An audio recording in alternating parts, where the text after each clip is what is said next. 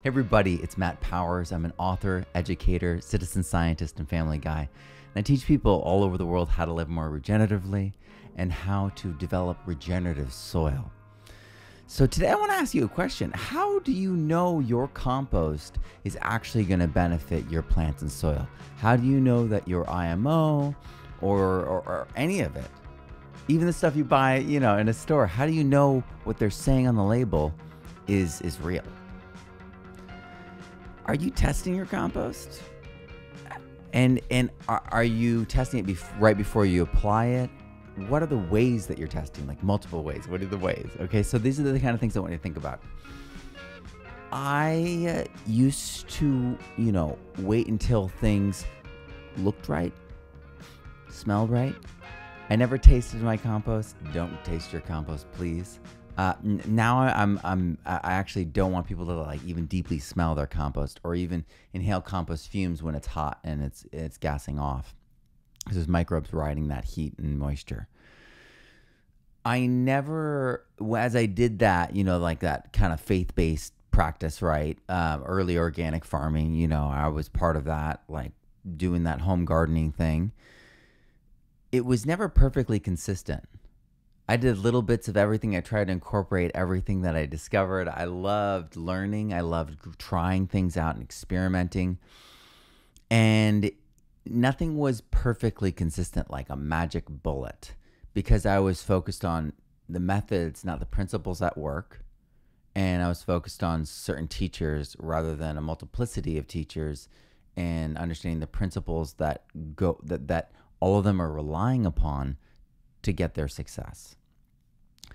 And so I would have variable success. I'd have different rates of success. And then every once in a while, and sometimes there'd be this area or this spot or this plant, something would go wrong and I wouldn't know why. And it would raise a question. It'd be like, well, why is this like this? Well, why is that like that? And none of the teachings that I was learning from, whether natural farming or biological farming, organic agriculture, none of them had the solutions to what I was looking at and looking for. And maybe you feel that same way, right? Maybe, can you relate to that? Do you see things that sometimes you're like, everything else loves this. Why? What's the caveat here? And, maybe you're like me, you've been doing this for over 10 years and you've seen that, or maybe you're just starting out and you want to avoid missteps. But I've worked in soils all over the Western and Midwest and now Southern parts of America, in all these different climates, all these different soil types.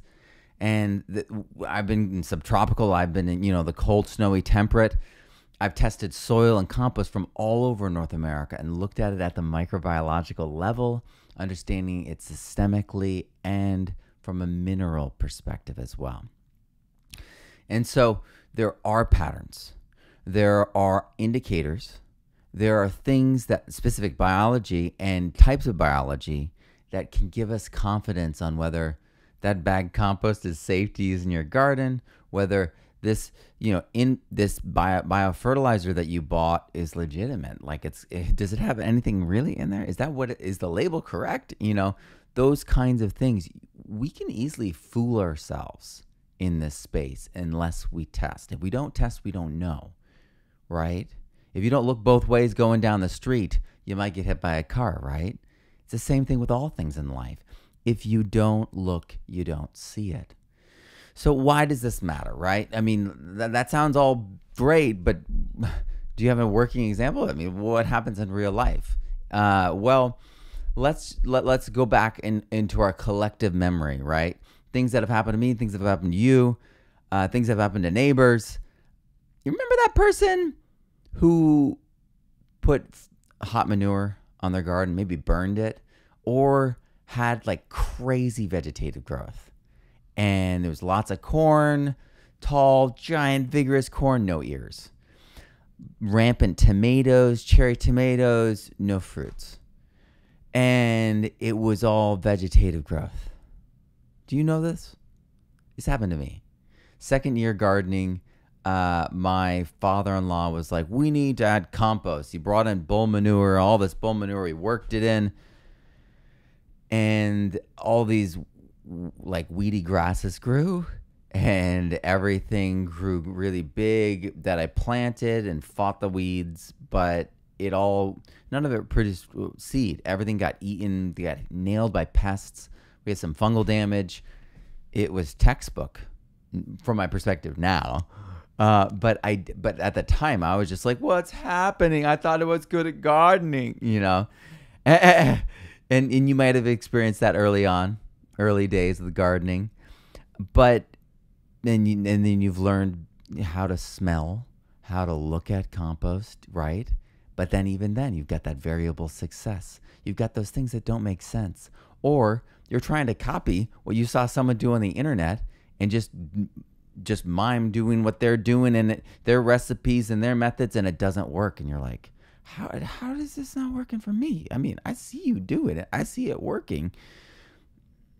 There's patterning. There's a principle at work. There's something going on that is part of nature, part of the biology, or or missing those things, right?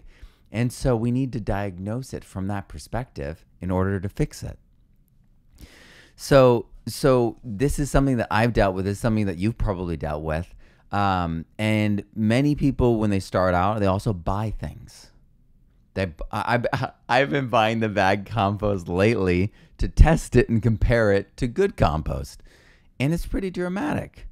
The commercial compost that's bagged, you go into the stores, you get the Happy Frog, you get the ground up soil, you get all the Nature's Way, all those kinds of things. There's no protozoa and there's no nematodes.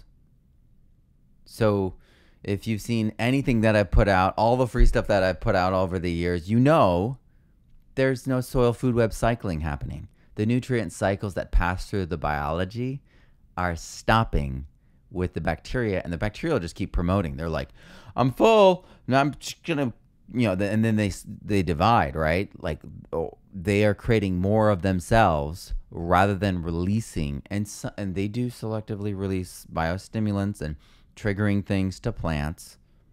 That's true. But the nutrients that they're taking up, they don't release unless it's rhizophagy that they're being taken up in. You need, and especially if it's compost that you're paying for, you need the nematodes and the protozoa to cycle it. Otherwise, that's not ideal compost. And that should tell you a few different things. That'll tell you that compost wasn't properly managed. It'll tell you that compost got too hot. It'll tell you that compost is gassed off of the nutrition that you desire. And the microbes need to keep going. So there's no cycling. And then you'll notice, like, there's a lot of hyphae. It's really thin. It's really clear. You're looking at actinobacteria, most likely streptomyces. And while that's an endophyte, when it's dominant, it acts like all actinobacteria and pushes out the fungi, because it occupies this, it looks like fungi, right? It's hyphal. It occupies the same space, except in the alkaline. So they're alkaline and oxidized, and they entrench, and they'll support everything that makes that happen. And so your soils won't move out of that alkaline space. If you've developed your soil and you want more acidic, more neutral, more fungal soils, and you add this actinobacterial dominant compost, you're going to set yourself back. And then, like, pH your compost, because all the hot compost, right, it's going to be mostly above pH 7. Okay? And so that comes to my third point here, is that if you're not doing multiple tests, you're going in blind. So I mentioned pH. Not just the microscope, right? We're not just verifying that there's all these different layers, which are easily identifiable, but you pH testing, right? Because, pH 8, pH 9, you've got lockout. You've got nutrient mineral lockout at that pH. So you're amending with that. You're locking things up, and you're putting the brakes on the nutrition of the plant. And some people, There's like there's chemical ad philosophies around that where they want to stop the growth and like slow things down, lock things up, let the plant dry down, senesce, and then come and harvest. Whoa. We want things to be the most natural and most nutritious, right? And so that's on a different timetable, and you can speed it up with microbiology and all the coherence and all that. But this is something to be careful with. And most people have no idea about this. And so they're locking out their soil. And so it's high nitrate, vegetative growth, locking out of other minerals. You see the dangers? And so, and then, another test, just 2 minutes of your time. You can take a test tube, you can shake it up, and then you can let it settle. And then you can see, I don't know if this will work. But my point is that, here, it'll get back to me. Is that you want to do this shake test and then analyze how much sand is actually in your compost. Because the compost in the stores, most of it's just bags of sand. And like 80 to 90% sand. So that's a simple test. And then if you have like black soot in there and the turbidity is high, they went too hot. And you can guess from there that they're going to be low in nitrogen and phosphorus. And the organic matter is going to be low too. So the functionality of that compost is pretty much nil. You don't want to be adding it to the soil because it's just going to set off your pH the wrong direction, give you the wrong biology. And then it's like sand and soot. So there's actually no battery holding capacity, which is what organic matter promises when you bring it in. So that's a false promise, these bagged composts. So how do we make them better? By testing it, showing them the tests. So they're like, oh my gosh, we can't get away with this any longer. We have to raise the bar. We have to do better. And then everyone, gets better quality compost. So citizen science, citizen testing, understanding what these things are is so key. So to that end, I am doing a soil biology primer later this week. I hope that you join us. And I have a whole series called Discover Soil Microscopy that I want to share with you. We're going to have live webinars, but also replays. So you can't join us live. You can join us on the replay. Register at the link down below and join us. It's going to be amazing. We're going to cover who's who of biology. We're going to cover how to choose and which microscope to choose.